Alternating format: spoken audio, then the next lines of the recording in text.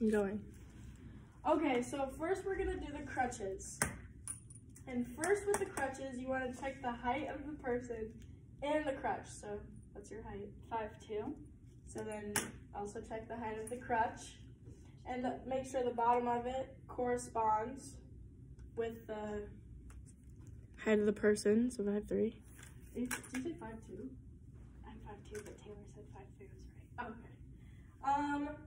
And then check the tip and everything. Make sure all the mechanics are right. The screws are all steady.